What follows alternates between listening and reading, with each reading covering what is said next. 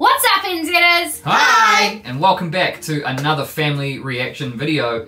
This time we're going to be carrying on with our, what seems to be a very popular series, where we check out some military vehicles.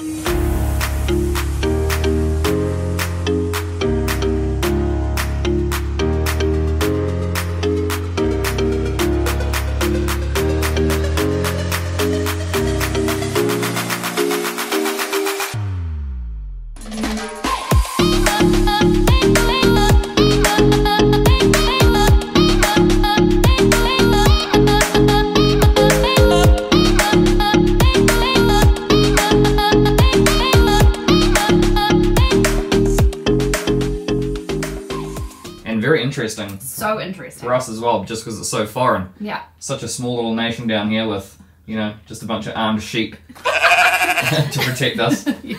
Practically. Basically, in the last video when we checked out the F-22 Raptor, and actually the first video where we checked out the A-10 Warthog, basically all of you were like, you need to check out the B-2 bomber. Yeah. It's like, it should be number one on your list. Yeah. So anyway, we're here to check out why no nation wants to fight the B-2 bomber.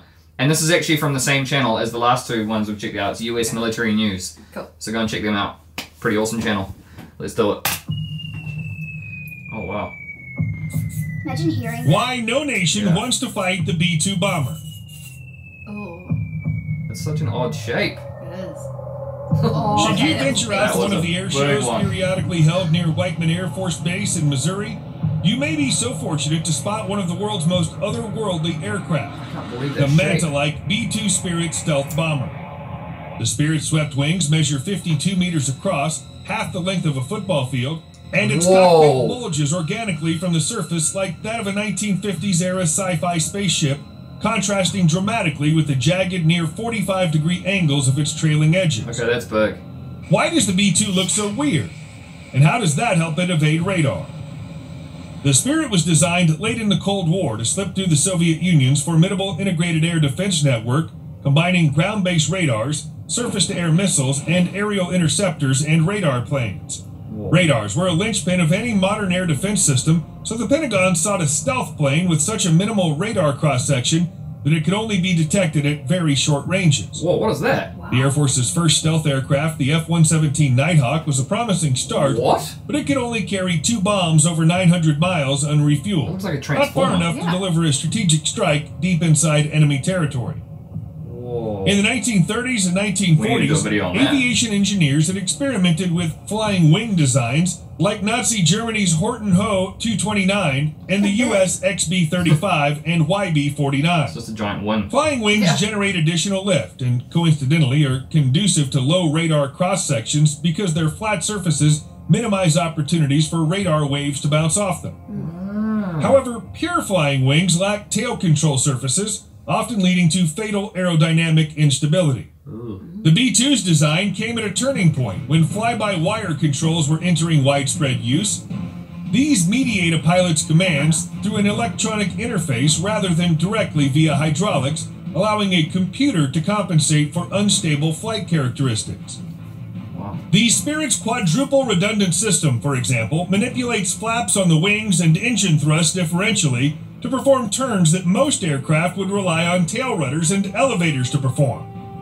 Jet engines are a common weak point in stealth designs as they feature radar-conspicuous fan blades and generate hot engine exhaust that lights up infrared sensors. To avoid this vulnerability, the Spirit's intakes are mounted on the top of the wings and funneled air through S-shaped ducts to 4 F-118 turbofans buried deep inside the plane. This configuration dampens both the B-2's acoustic and infrared signature. The Spirit furthermore employs secondary inlets that scoop up cold barrier air surrounding the bomber and mix it with the hot exhaust, which is then expelled over a flattened titanium carbon fiber surface to further diffuse the heat signature. It looks like another key aspect of the B-2's low observability are radar-absorbent materials.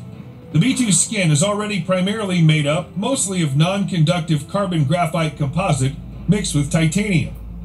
The most reflective areas, such as the intakes, flaps, and leading edges of the wings, are sprayed with additional radar-absorbent material coatings, which have been repeatedly tweaked over the years.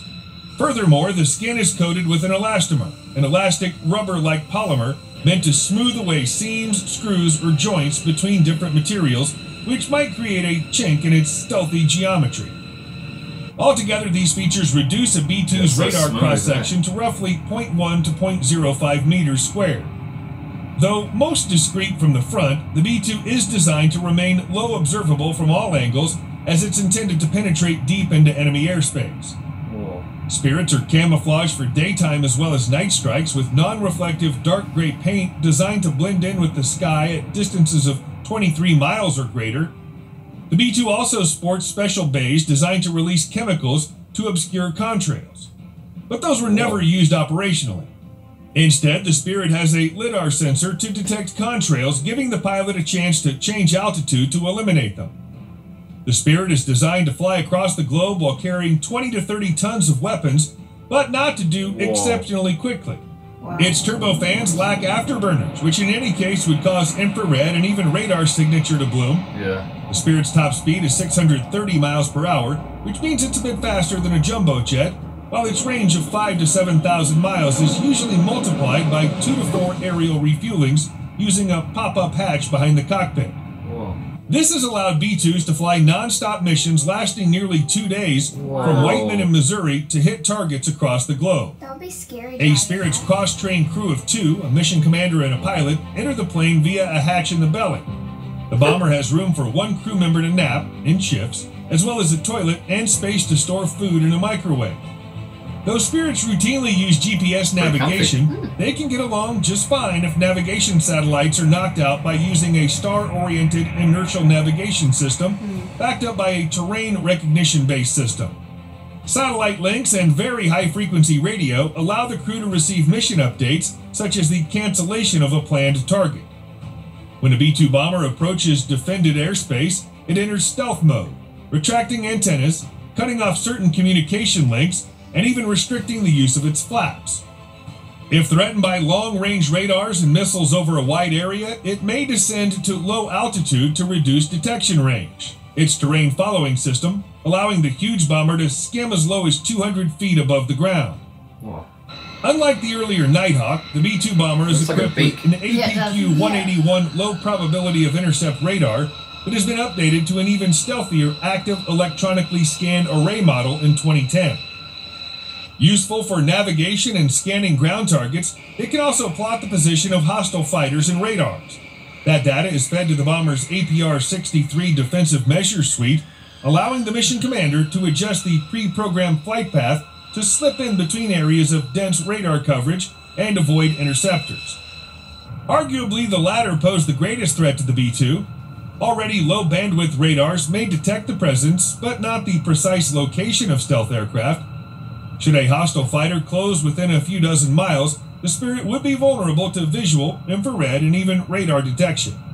Lacking self-defense weapons or high speed, the B-2's odds of survival in that scenario would be pretty low. For its nuclear strike mission, still its most important role today, the B-2 can carry up to 16 B-61 or megaton yielded B-83 nuclear gravity bombs on the rotary launchers inside its 2 bomb bays. A Spirit's avionics are hardened versus the electromagnetic pulses generated by nuclear blasts, and the pilots are offered creepy white face masks to shield their eyes from the flash of detonation. However, the fall of the Soviet Union prompted the Air Force to hastily adapt the B-2 for conventional weapons delivery. An alternate rack system can accommodate up to 80 Mark 82 500-pound bombs, or an equivalent weight in cluster bombs, mines, or larger munitions.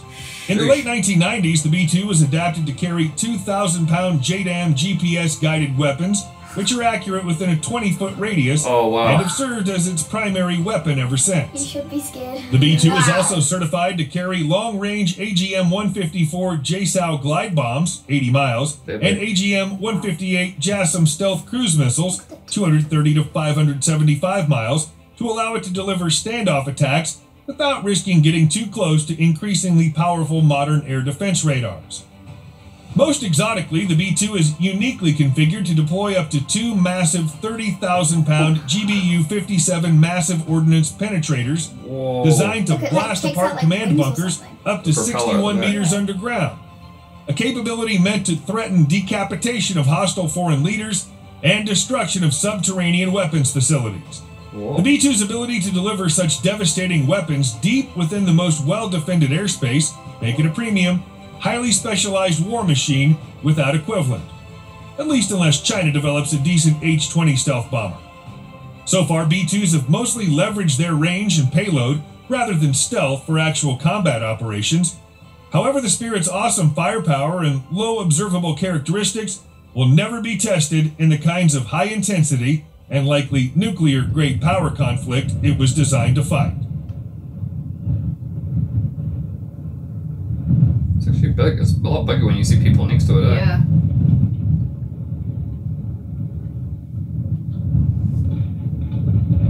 Wow. Wow. That is big. Yeah. Whoa. That looks almost like as big as a regular plane, Yeah. that you take Yeah. overseas. Passenger jet. If you- Wow, that was insane. Whoa. I noticed that the side profile, it almost looked like it was like a bird in flight. Yeah. Like a bird's beak with its Yeah. body, and it was like quite sleek. So its main form of defense is actually it being stealth. Yeah, So if something snuck up on it, yeah, yeah. Not much chance of survival. no. It's just like hope to be unseen Yeah, drop the bonds and get out. and leave. Yeah. Yeah. Yeah. Wow, that was insane. Far out. See, the thing is I never knew any planes like that, looking like that, ever existed. Yeah. So imagine just seeing one, you'd be like, okay, I know. UFO. We're all gonna die. I Yeah. know. I'm like, the aliens are here. Yeah. Oh, I know. I the whole time I was watching it, I was just getting like UFO vibes. Hard out. It looks so alien. It was like it's weird because from the side profile you can see nothing but curves, Yeah. and then from the top or like any other profile it's nothing but like jagged edges Yeah. and like sharp angles. Yeah. It's a really odd It is. It's just it's such a foreign thing to us. Unidentified Yeah. flying object. That's the one. That's It's the like one, mate. it's like imagine like a nice sunny day and you just hear that whistling sound coming from the sky. Imagine that. And then within seconds Too late. Yeah. Yeah, and also there's countries that have like bunkers and stuff like that. Where Yeah. you have to have like to run to and yeah. Yeah. stuff. That's crazy. We Yeah. don't have anything like that. No. Run to we the don't. bunker within 3 seconds. Yeah. Anyway, guys, if you enjoyed that one, that's the next one in the series. I don't know what we've got next. I'm pretty sure there's like millions of other vehicles. I that know. are Maybe legit. you guys can suggest another Yeah, one to look at. What's Yeah. the next one on the list? Maybe It's we could look at fascinating. another country. Another country. Wait, the one that we saw in the video. Oh yeah, was it the Nighthawk? Yeah. Yeah. Yeah, Yeah. we should check out the Nighthawk. Yeah. Yeah, and also if you guys like that one, make sure you smash the like button. Comment down below, like what we just said. Maybe another vehicle we can check out. Yeah. And also subscribe. Wait, but before you subscribe, go and check us out on Instagram. Yeah. But then actually subscribe before you go and check us out on Instagram. Because that's Subscribe that's on your better. way to You might Instagram. forget. Yeah, you might Yeah. forget. So subscribe and then go over to Instagram and check us out. Yeah. And we love you guys, and we'll see you in the next one. Bye!